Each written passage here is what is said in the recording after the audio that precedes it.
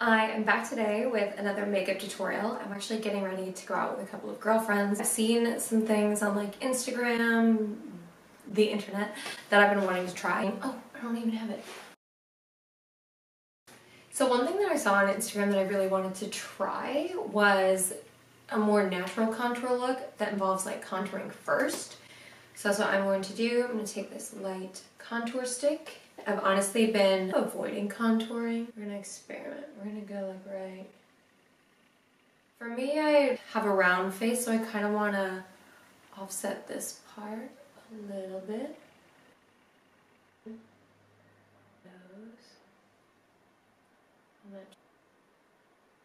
Let's try it with a foundation brush today. I love this brush, but it's so noisy. I'm going to try and like pat it and keep that shape, and then use bigger motions to blend it. This one I'm going to pat upward and kind of push it into the cheekbone so it stays kind of lifted. Same thing. Bring this up and then see if I can spread it into the hairline. I kind of like that. Alright, let's see how it works with concealer. Here I'm going for the high points of my face. That up. I'm gonna use like smile lines like right above this contour too. I am liking the shape of this so far. If I didn't need more coverage, I might leave it like this, but today I do want more coverage, so I'm taking like a medium coverage foundation and I'm trying some of these like light application tips.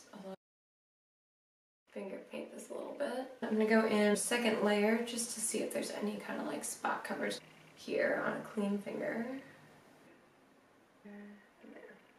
I actually like this. It looks a lot more, I think, natural than when I do the contour afterward.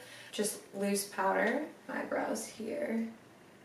And then I'm more so like pressing the powder in. I'm feeling kind of lazy today. Keep it a light hand. I mean, the 90s brows were like skinny.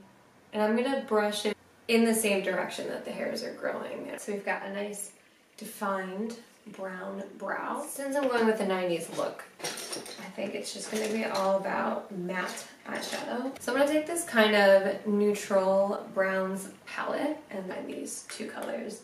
Those are like the reddish browns, and that's kind of what I'm in the mood for. I'm on this big flat brush and I'm doing that in the outer crease. So I'm gonna define first. Same way we did with our face. Take any leftover product, put it underneath. I'm gonna go a little more. I want to move this kind of higher in the middle. Not like in the crease, but right above the crease. There. And then one of these more neutral colors at the top. So I'm gonna go in that one. Just put it right here. Ooh, that is light. Okay. This will be a little bit cut crease kind of thing.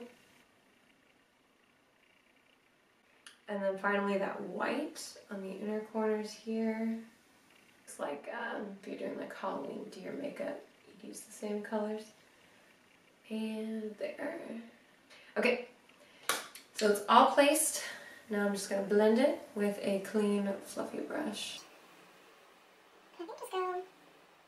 This will end up being a bit of a monochrome look, I think, but it takes 3 or 4 colors sometimes to make that happen. I do want to go in and give it like a smudgy liner thing, so I'm taking a liner brush and this darkest brown. I'm just going to pack it in on that outside first. Go for a little bit of a rounder eye, because why not? I'm going to bring it out not to cat eye it, but to make it look like we're extending the lash line just a tad. So super subtle, but I think when we do mascara, it's going to look a little nicer.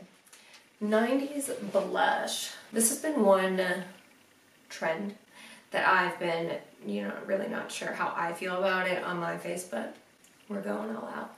So I'm taking this nice matte nude sticks. It's like this might even be their bronzer too. Actually, do some on the under eye here. My finger is.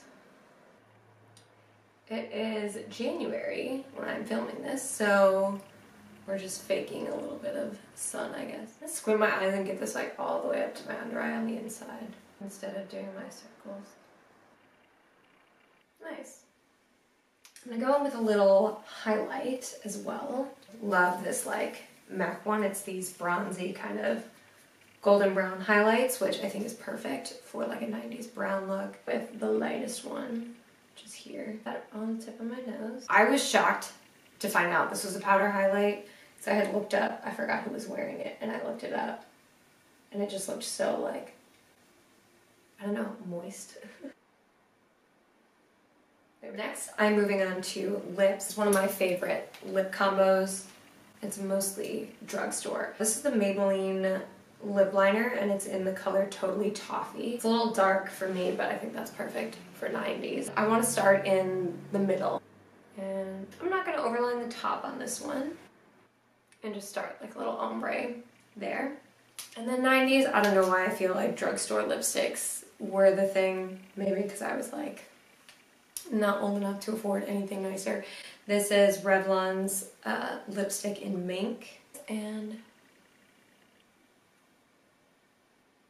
I mean, that's almost a perfect match, but it's enough to give it like a slight ombre. Alright, and there's that kind of like toffee brown. I could totally leave this here, but I don't love a full matte look, to be honest. So I am going in with the Fenty Gloss Bomb. I'm just right in the middle. And you know, we could do mascara. We'll think about it. I kind of like this here. So this is the final look. It's a nice nostalgic look, super quick to put together. I feel like the contour definitely makes a difference, but by doing it first, it doesn't feel like I'm wearing a ton of products. So the internet definitely was a homie on that one. If you have any questions, requests, that's pretty much it. I gotta go finish getting dressed, and thank you so much for watching, and have a wonderful rest of your day.